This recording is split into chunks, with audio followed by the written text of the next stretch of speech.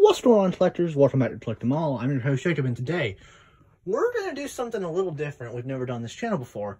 I'm going to do a room tour. So I'm going to break this video into multiple parts. We're going to start in my closet.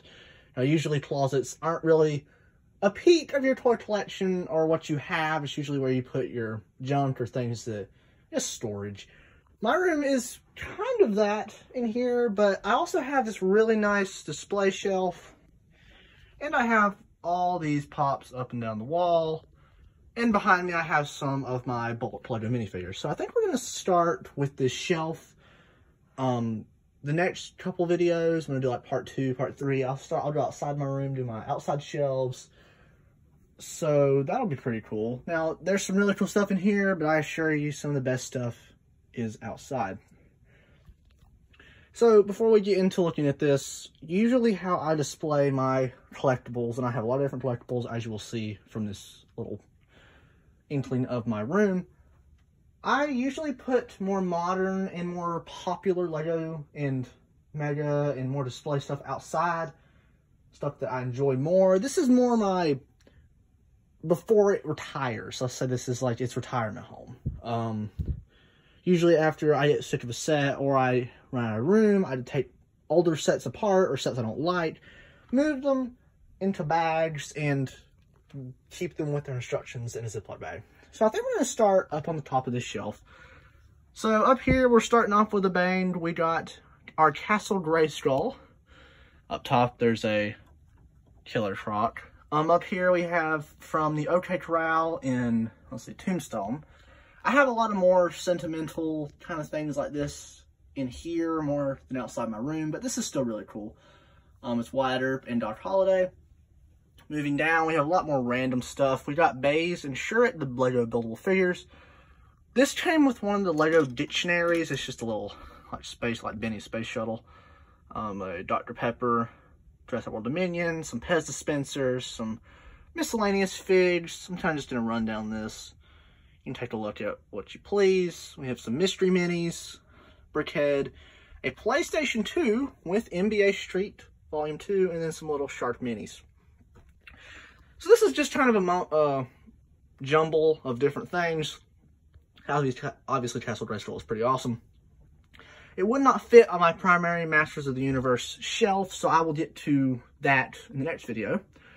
That's outside. Down here is my Mega Construx Halo shelf. I have a lot more Mega Construx Halo than this. Most of it is in a bin and the figures are bagged up.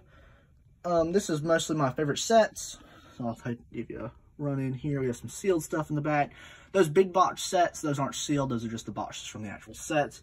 The Hero is sealed and the blind bag up there is sealed. Just a quick rundown. We got lots of sets and figures. Some of my favorites. Up on top, this is kind of hard to see, but we do have most of my Halo Heroes. Some blind bag series completed. And the blind bag series. Now, I'm missing the Wasp build that is in the blind bag. As you can probably tell, it's pretty dark.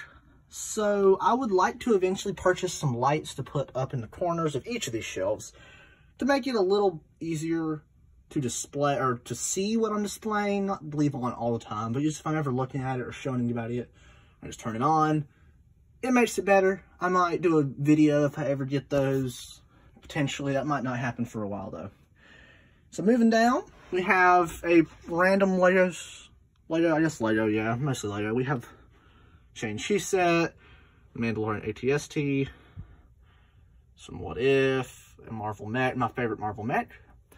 The 501st Battle Pack, the infamous item itself, and we have a couple of the 20th anniversary of Lego. Yeah, these are the 20th. We have Darth Vader, Han, and Leia.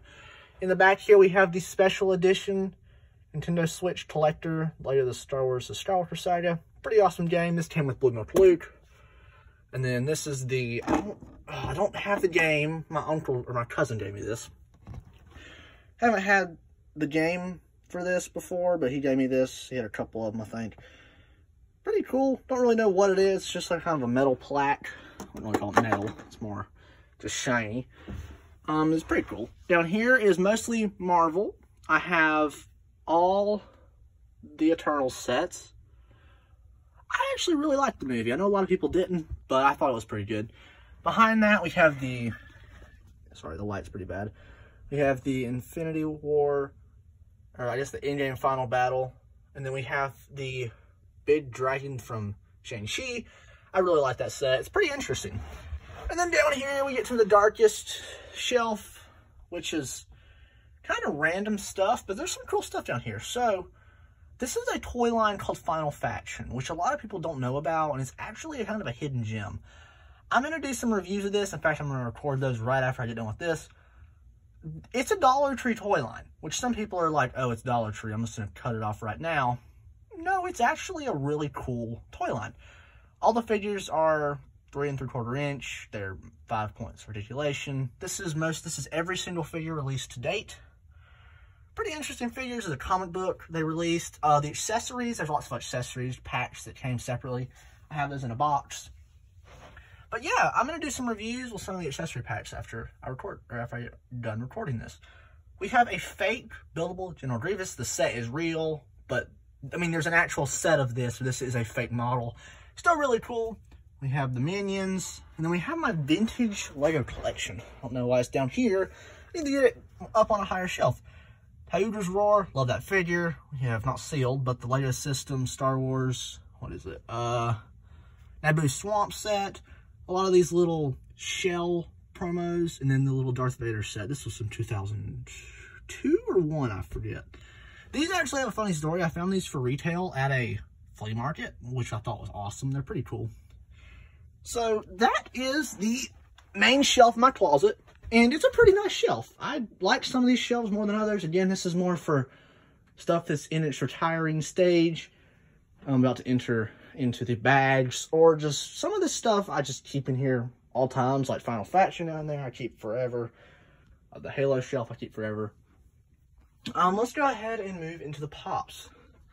So I'm just going to do a rundown of the Pops. I have a lot. We have the Bad Batch 5-pack. There's a lot of random Pops. I have a lot of Scooby-Doo, some Gremlins, most of the Lord of the Rings Pops. There's some hidden behind there, nothing too special though. And then over here, run down this. A couple of these are not really characters I care too much about, like Black Hand or Zombie MODOK. It was like Hot Topic. They had like a 3 for $10 deal, and there was one I wanted, and I was just like, I'd rather just get 2 free ones, and then maybe one day they'll be worth something, or just bulk up my collection. We have some 10 inches. The Kramer. Behind that, we have Turbo Man. I'm not taking that out of the box. I might one day.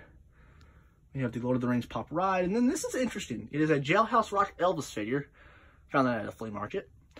Of course, around the line, we have our Marvel Battle World collection, another Funko product, little miniatures for a game. We have a not sealed box. These are not sealed packs. These are empty. They're just the bags I had for my set. It's just a box. Then we got some hats, some stuff there. We have Pokemon Battle Academy, a Smaug, which I'm still trying to complete to have that $250 Lego item. And then in here is my grandpa's old G.I. Joe from the 60s, which I thought is really awesome. Over here, we have all my clothes on the line if you see any hangers. Over here is my Hot Wheels collection. I have a lot of different Hot Wheels. I was trying to run them down. I usually, as you can see, collect more fun, colorful, interesting ones, and more licensed, like movies and TV shows, lots of Batmobiles, stuff like that. Let's see, let's do this. On the wall here, I try to put a checklist from every minifigure series I have a figure from. On the wall, there's a couple missing still that I have in my boxes I'm still trying to find. And then down here is my Lego bulk figures. So these are not in cases. These are just straight up right here in these boxes. I have them numbered, movies and themes. Some of them aren't. Give you a rundown. Kind of how I have them in the boxes is that they're all in little individual bags. So there's like Sebulba, the infamous Captain Rex, who is cracked, unfortunately. Yeah, I'll just give you a rundown. Maybe I'll go in detail to some of these boxes in the future if you're interested in Lego. And then we have just some boxes of some bulk Legos, some sets in there, some Final Faction and Army Men. And that's about it for my closet. thanks for watching, and if you enjoyed this video, be sure to like and consider subscribing to become a part of the Collect 'Em All Crew. As always, happy collecting, and I'll see you in the next video, which might be Final Faction or might be a next room tour piece. You never know. See you next time.